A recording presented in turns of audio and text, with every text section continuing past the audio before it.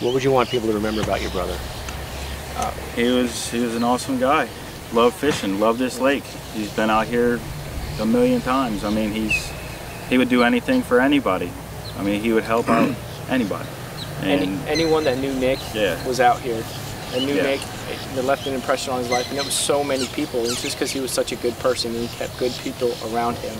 Were you surprised at the number of people that came out to help search? I was overwhelmed with it. And it was hard to do the search for myself and kind of coordinate everybody and have my phone to my ear constantly to try to regulate everybody coming in and find out, you know.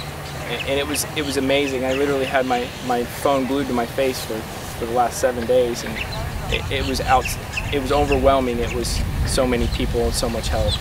We're doing a candlelight tonight at the boat ramp. Scott Driver Park is from 7 to 9 p.m. Yeah, hopefully we get, you know, people to come. If you want to come and see, you know, come say hi to us. We can thank you personally for, you know, everything you've done to help us. Nik left behind a daughter and a wife, you know, and it struggles for me to think about what they have to go through and how much